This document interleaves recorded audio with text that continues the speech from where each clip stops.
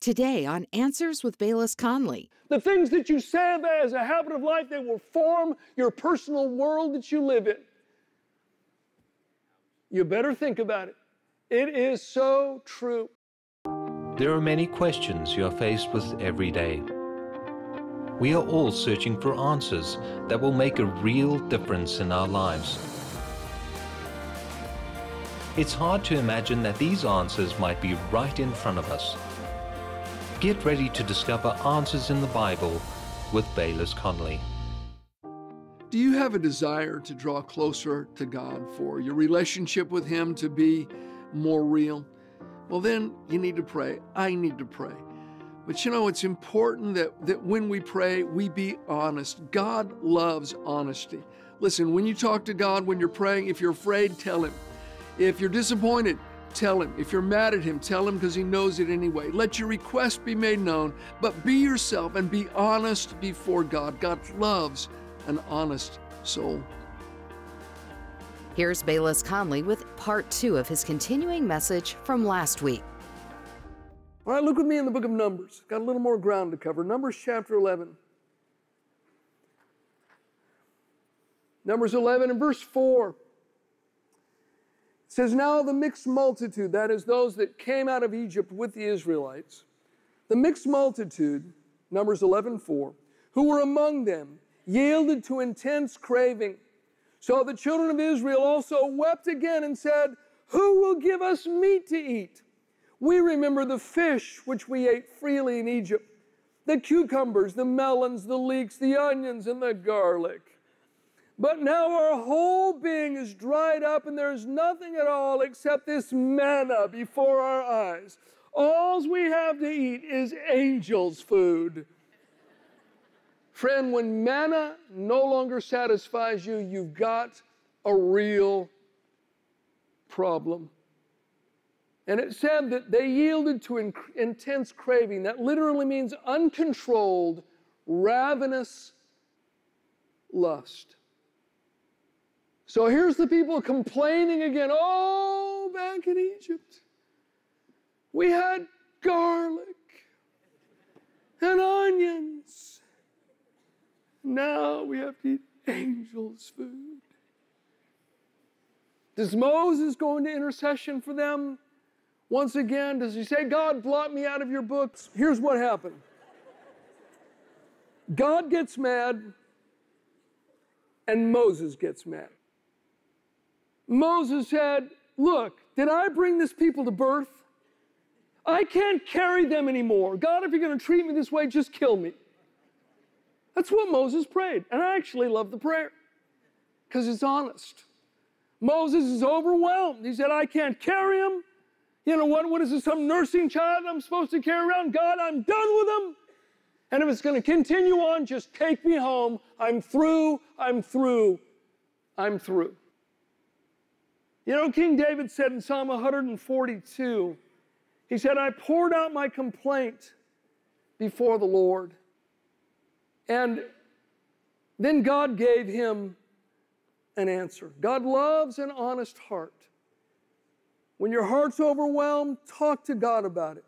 And so God actually tells Moses to gather the 70 elders, you know, and gives them an answer and puts some of his spirit upon them. And then God sends a wind to bring quail into the camp of the Israelites. So many quail that it takes 2 days and 1 night of constant work without cessation to gather all of the quail that God had brought to them. But the Bible says, and you actually need to read this in tandem with Psalm 78 because the story's told there as well, even though God miraculously supplies, their lust is not abated.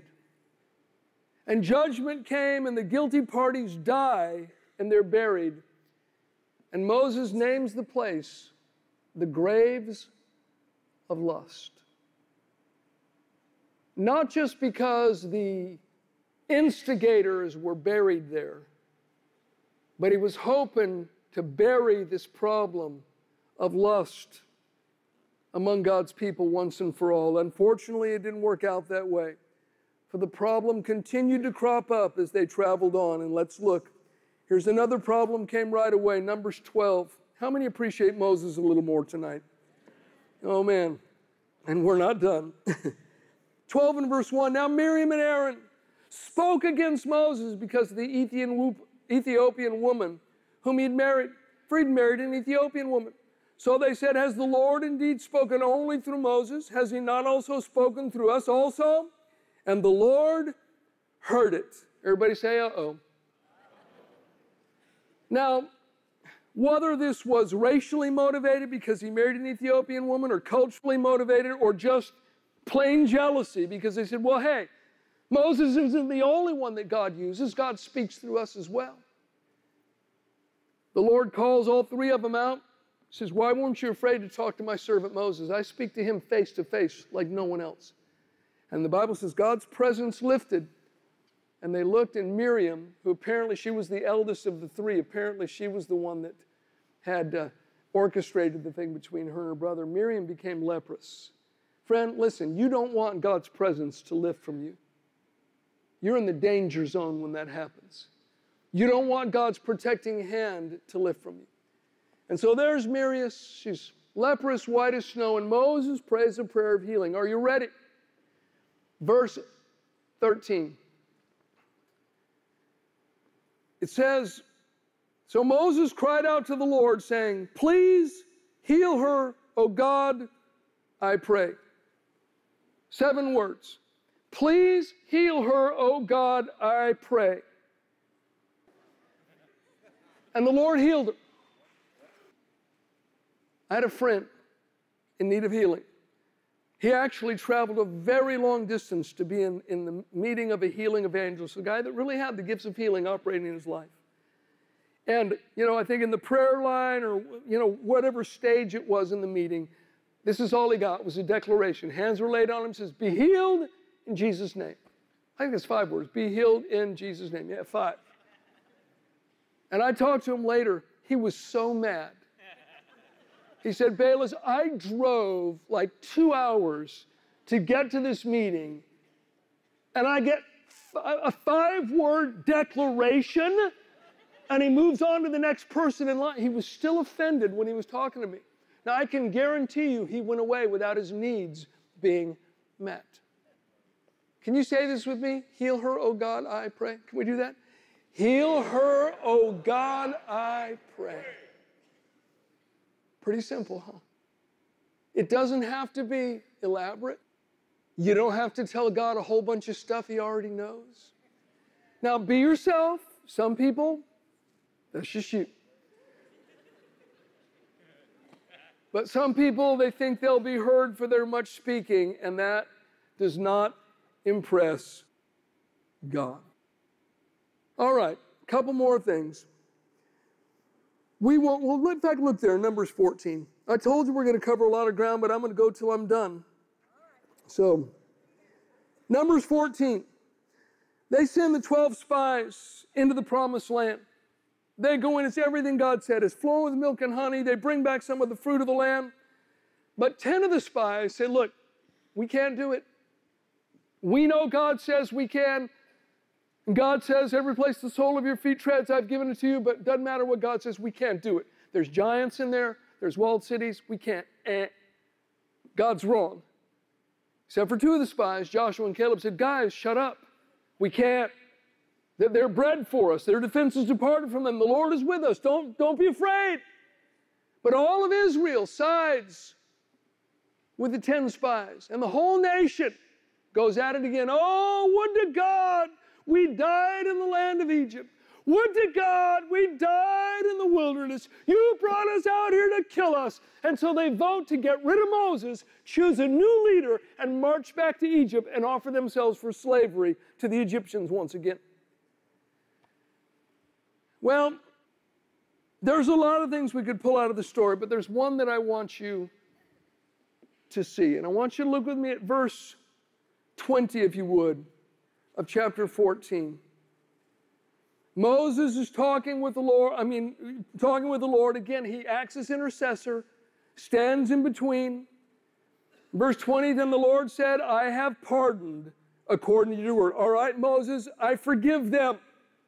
But, everyone say, but truly as I live, all the earth shall be filled with the glory of the Lord. Because all these men who have seen my glory and the signs which I did in Egypt and in the wilderness, and have put me to the test now these 10 times, and have not heeded my voice. Everybody say 10 times.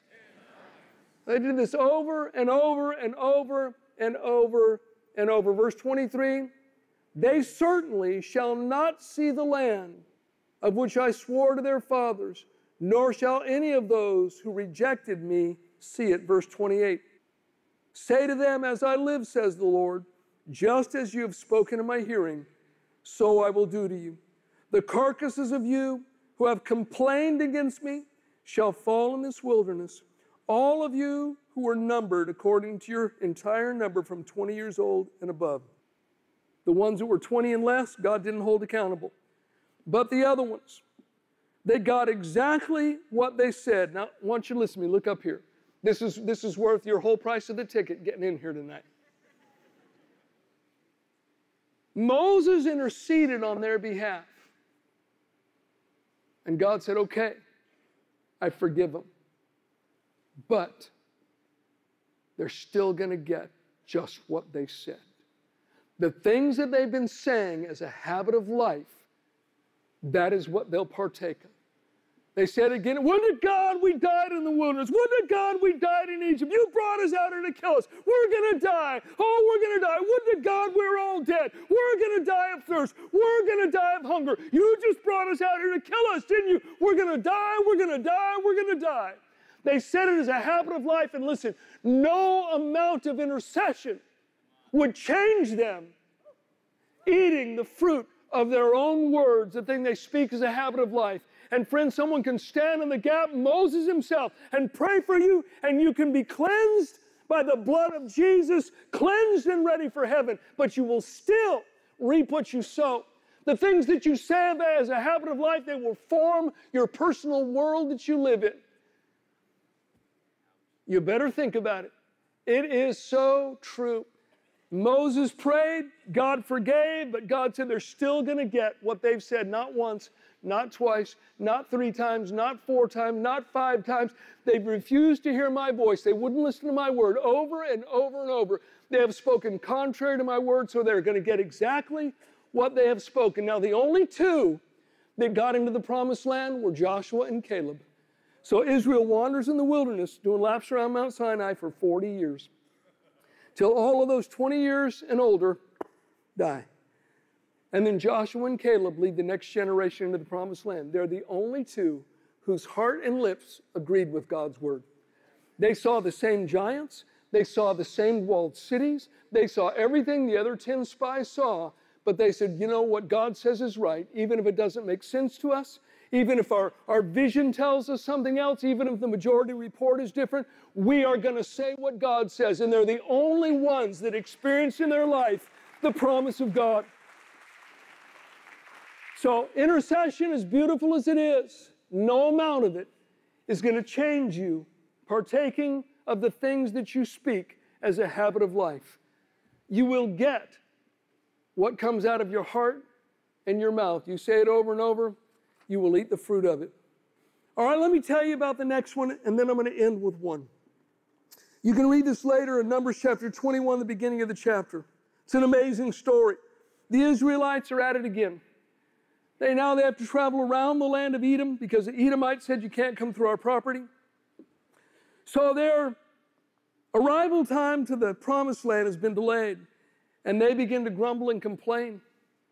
Says, you brought us out here to kill us.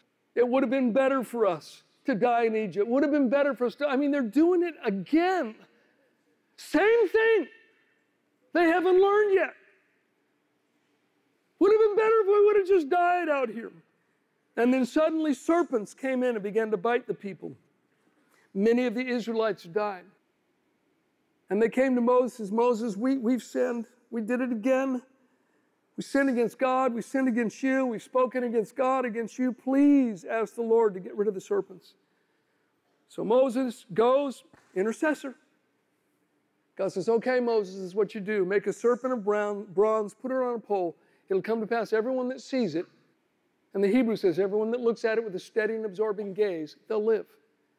And he did, makes this bronze serpent, puts it on the pole. Everyone that looks at it, they're healed, and they live. They didn't die of their snake bites. And of course, it's a type of Christ, because Jesus said in John, I believe it's chapter 3, verse 14, as Moses lifted up the serpent in the wilderness, even so must the Son of Man be lifted up. It was a type of Christ. Now you think about it. How can a serpent on a pole be a type of Christ on the cross? How can a serpent be a type of Christ? A serpent represents the enemy. A serpent represents the work of the enemy. In fact, you remember in Pharaoh's court, Moses threw his rod down. What happened to his rod? Turned into a serpent, didn't it? Pharaoh's magicians, they threw their rods down. What happened to their rods? They turned into serpents. But what did Moses' rod that had turned into a serpent do to all their rods turned into a serpent? It ate up all their serpents. Well, you know, there's a prophecy in Isaiah 11:1 speaking about Jesus as a rod will come out of Jesse. And my friend, on Calvary's tree, Jesus so identified with the curse, he swallowed up everything that the devil had thrown at the human race. He swallowed up sickness. He swallowed up grief. He swallowed up brokenheartedness. He swallowed up sin. He swallowed up everything that has gone wrong with humanity. He took it all into himself and died. He who knew no sin was made to be sin for us. Cursed is anyone that hangs on a tree, so that we might go free. And anyone that beholds God's sacrifice on Calvary's tree, not just some quick glance, but with a steady and absorbing gaze, and realizes what Christ has done for them, they can live. They can have eternal life. One final prayer. You ready for it? This prayer, God did not answer. This is the one prayer of Moses that God refused to answer. Now, we've seen the type of Calvary when the tree was thrown into the bitter waters and they were turned sweet. The serpent on the pole, a type of Calvary and Christ becoming a curse for us. But there was also another type of Christ that we read about in Moses' life. It's when the people were thirsting and God said, bring the elders, take your rod, hit the rock, and waters will come out. The New Testament tells us in particular in 1 Corinthians 10:4 that rock was Christ. It's a type of Jesus Christ. We come to Numbers 20, and again, the people are complaining and they're accusing. Would to God we died. There's nothing to drink out here. There's nothing to eat out here. Why'd you bring us out here, Moses? I mean, this was non-stop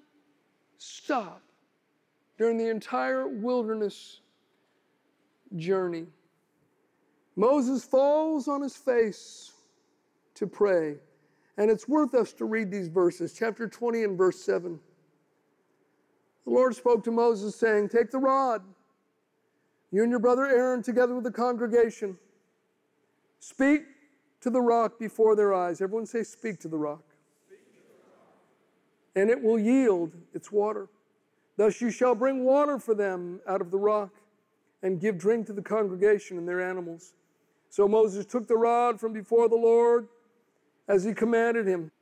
And Moses and Aaron gathered the assembly together before the rock and said to them, hear now, you rebels, must we bring water out of this rock? Then Moses lifted his hand and struck the rock twice with his rod. Water came out abundantly, and the congregation and their animals drank. And then the Lord spoke to Moses and Aaron, because you did not believe me, nor hallow me in the eyes of the children of Israel. Therefore you shall not bring this assembly into the land which I've given them. Seems pretty harsh, huh? Moses, you're not getting into the promised land. One last place, the book of Deuteronomy chapter 3. Moses is relating to the people what went on, and he tells them about a prayer he prayed to the Lord at this time. Deuteronomy 3, verse 23. Then I pleaded with the Lord at that time, saying, O Lord God, You've begun to show your servant your greatness and your mighty hand. For what God is there in heaven or on earth who can do anything like your works and your mighty deeds? I pray, let me cross over and see the good land beyond the Jordan, those pleasant mountains in Lebanon. But the Lord was angry with me on your account and would not listen to me. So the Lord said to me, enough of that. Speak no more to me of this matter. Go up to the top of Pisgah and lift your eyes toward the west, the north, the south, the east, and behold it with your eyes, for you shall not cross over this Jordan. Why? Why so harsh?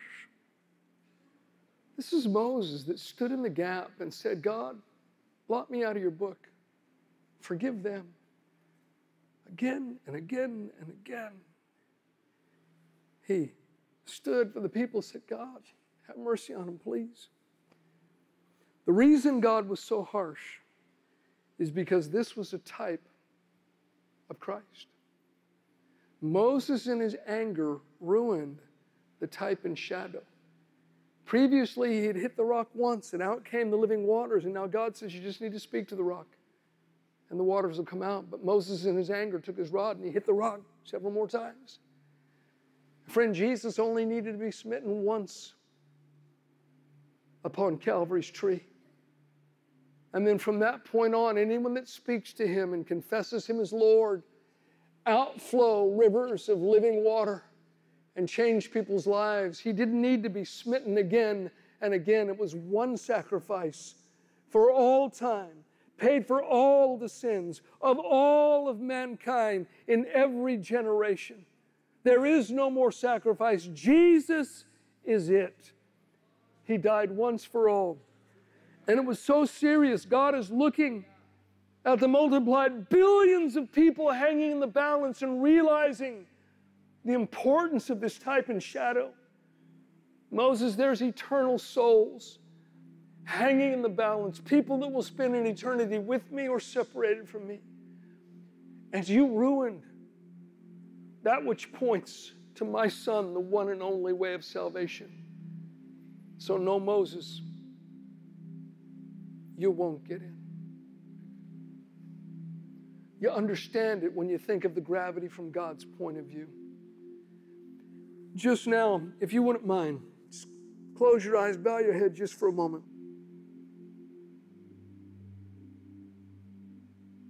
Have you made Jesus Christ the Lord of your life? Have you accepted God's one and only sacrifice? The one who, when His work on Calvary is applied to our lives, it turns the bitter waters of life sweet. The one who became a curse that we might know the blessing of God in our life. The one who knew no sin but was made to be sin for us that we might be made right with God. The one that was smitten. The righteous and the holy and the innocent one that was judged for our sin.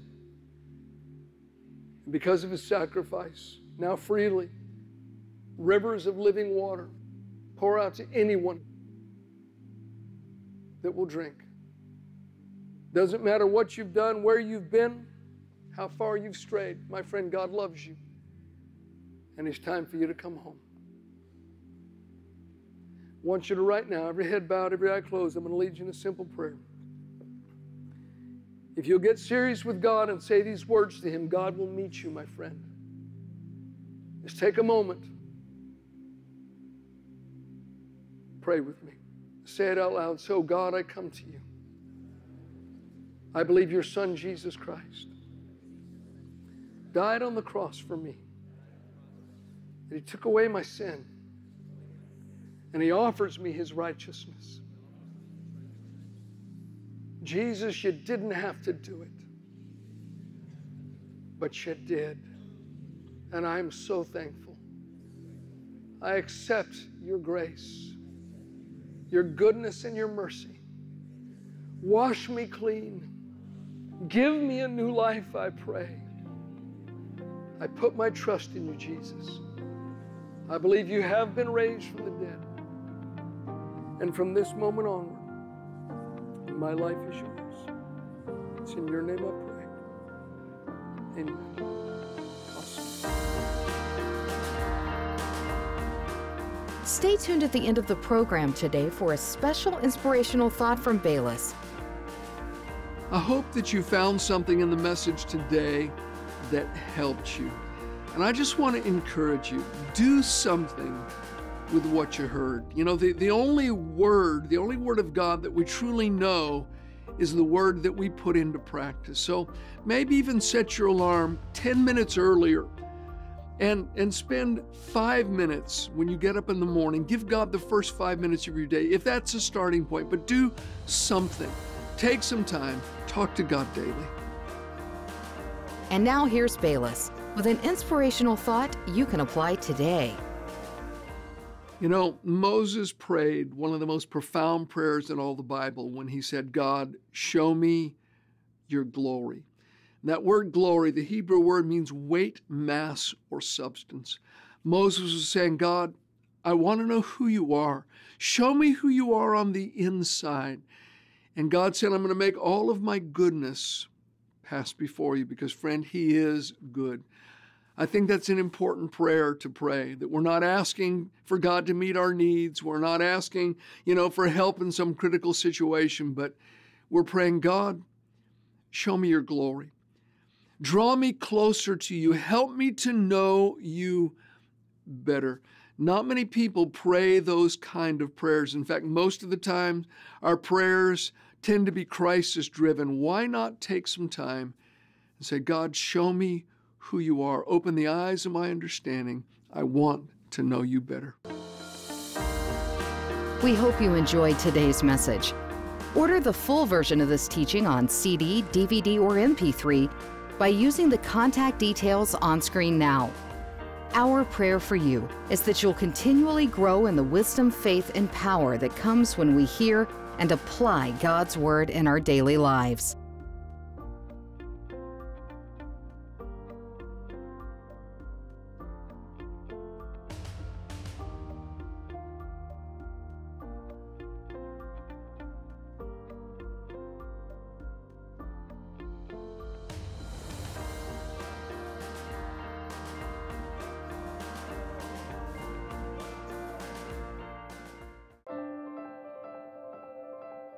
Did you know that the Bible is full of promises? Promises from God for you, to give you hope. God means just what He says. He is faithful to His word. Bayless Conley's inspirational calendar for the new year, A Promise is a Promise, can be yours when you contact us today. Find a new Bible verse each month to remind you that God has given us His promises because He wants to fulfill them in our lives. This calendar will help you discover who God is and learn how to make His promises a reality in your life. Call or order online now.